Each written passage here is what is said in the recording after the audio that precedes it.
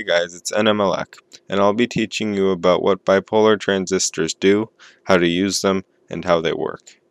So, what do they do? Transistors can be used to amplify analog signals. They can be used to control bigger components with small signal voltages from, say, a microcontroller, or for voltage regulation applications, or just switching components or circuits on and off. There are two main types of transistors: N-type transistors and P-type transistors. Transistors have three pins, labeled base, emitter, and collector. N-type transistors are also called NPN transistors, as P-type transistors are also called PNP transistors. You will soon find out why. The collector pin, shown in red, is where the transistor gets the current that it uses to amplify what's coming in on the base. The base pin is where the base current is inputted. The base current is the current that will be amplified. The emitter pin is where the amplified current comes out. So what does NPN and PNP stand for? Let's use NPN as an example. The NPN corresponds with the pins on the transistor, N being negative, P being positive, and N being negative. So, for example, the middle pin, which is the base, is P, positive, which is the middle letter. The two N pins, emitter and collector, are both negative.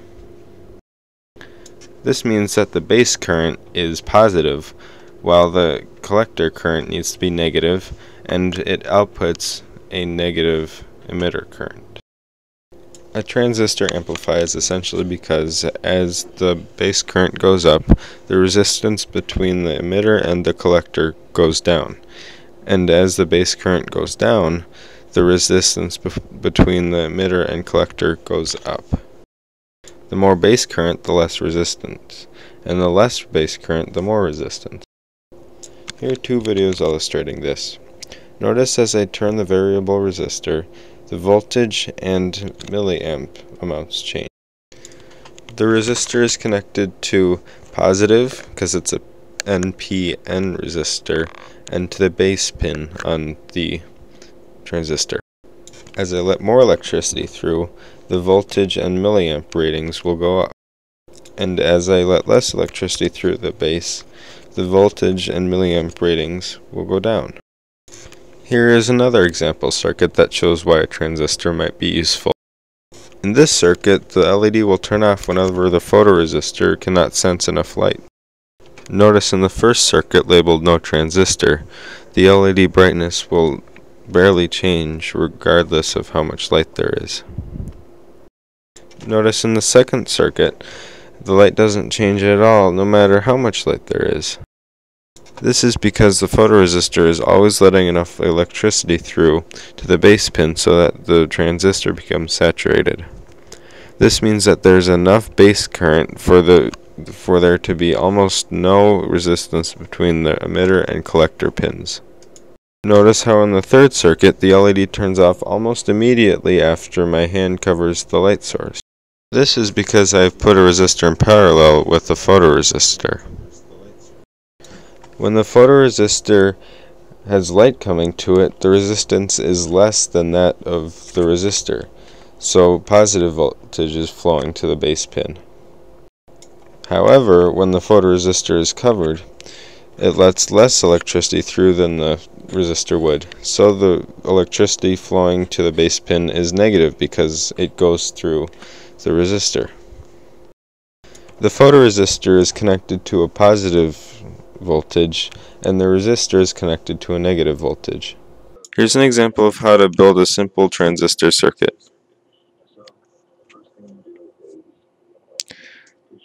The first thing you want to do is put your transistor into your breadboard, like this.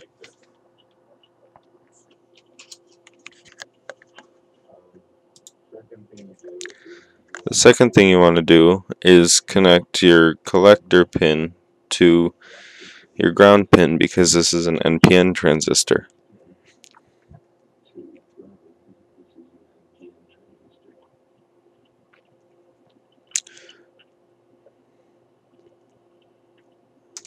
The the third thing you want to do is take one of your 1K resistors, plug it into your emitter pin on the transistor.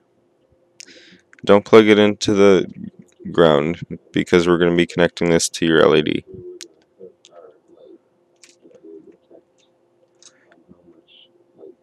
You want to put the positive pin of the LED into the positive voltage, because this is where the emitter will be giving off negative voltage. So you want your positive pin in the positive voltage. Connect the base pin on your transistor to your photoresistor, and then the photoresistor to positive voltage also, because this is an NPN transistor, so you want positive voltage on your base pin.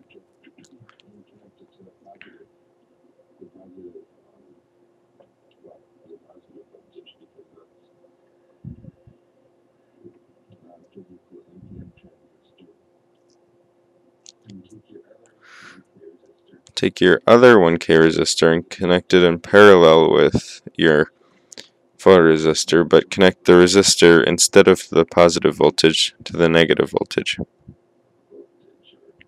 You'll notice that the LED turns on because there's light. And when I cover the light with my hand, it'll turn off. Here's another view of this.